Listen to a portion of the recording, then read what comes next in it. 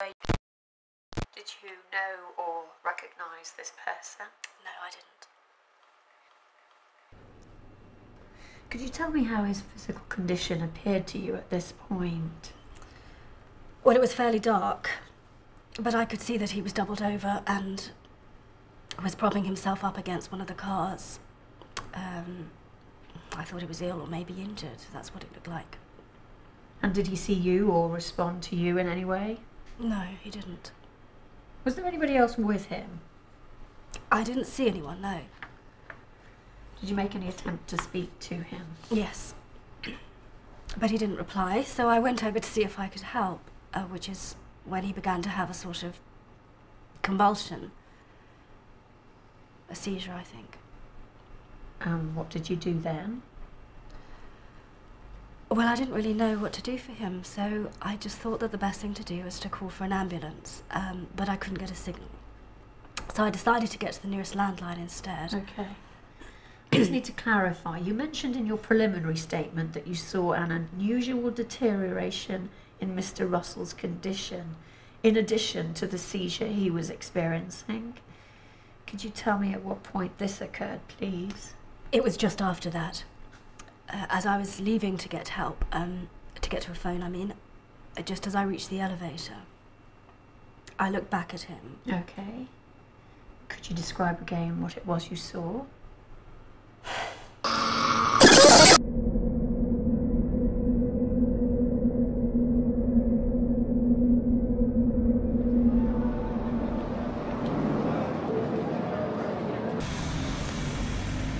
I understand that it was only a few hours after this incident that an additional 2 bodies were found.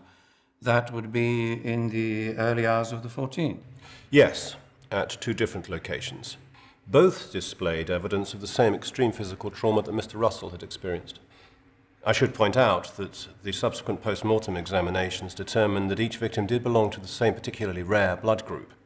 This couldn't have been the exclusive cause of death, but as we later found out, it was certainly relevant. There was some initial speculation that a new virulent form of rabies might have been responsible, which could have caused the accelerated metabolic collapse, but was highly unlikely to have caused the gross distortion of the skeletal structure. In any case, there was no evidence of its presence in any of the PCR tests. In fact, there was no presence of any toxins, contagion, or infectious agents at all. Proceeding to the night of the 16th, significant in 2 regards. Yes.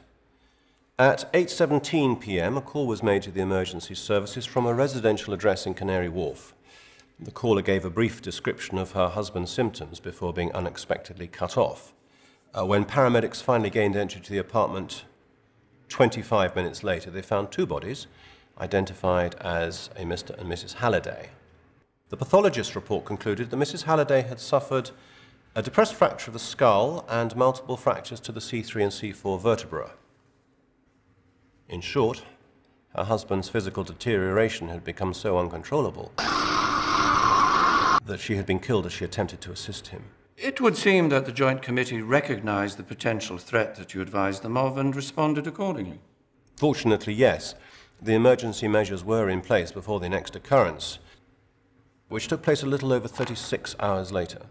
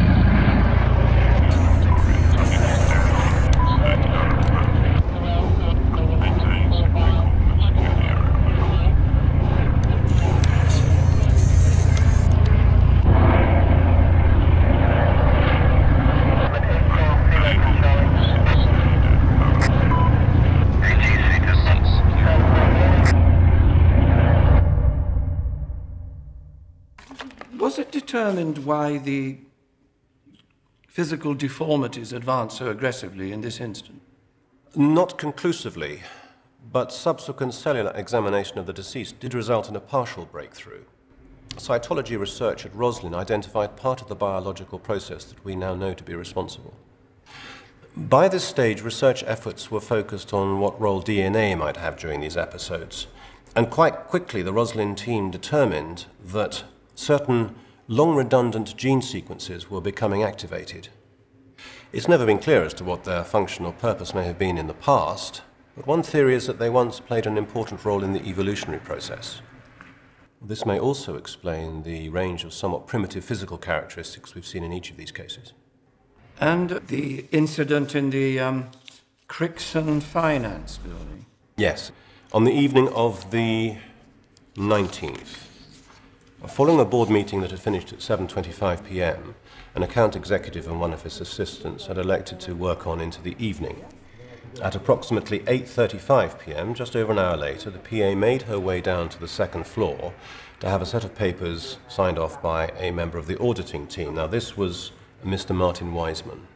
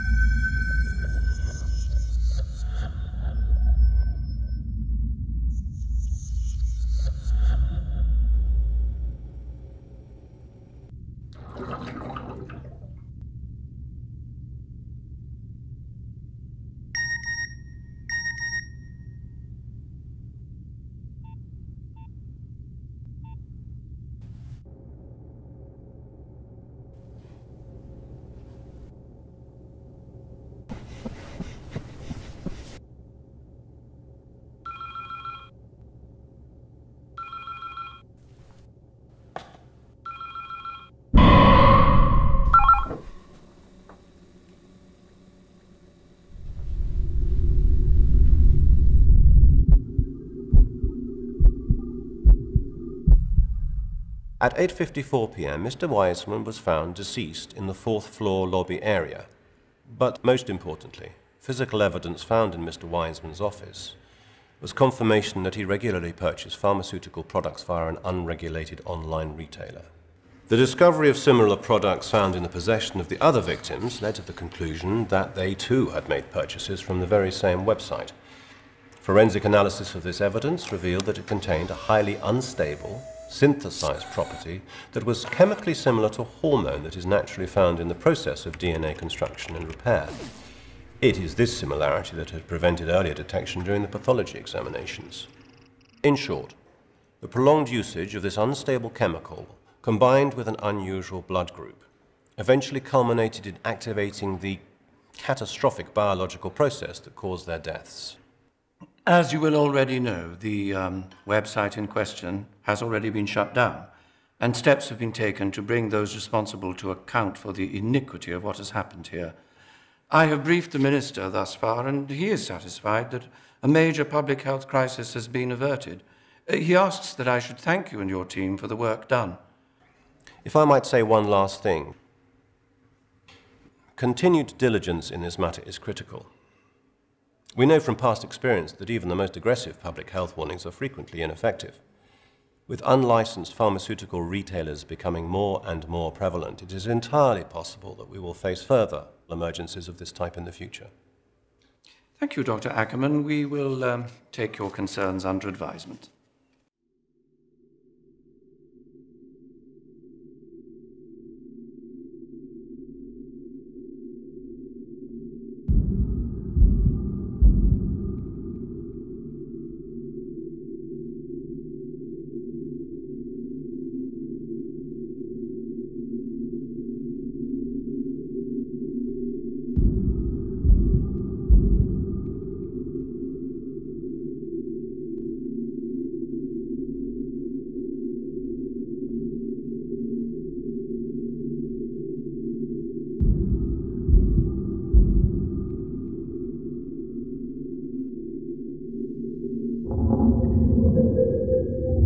Subscribe to Dust for new sci-fi every week.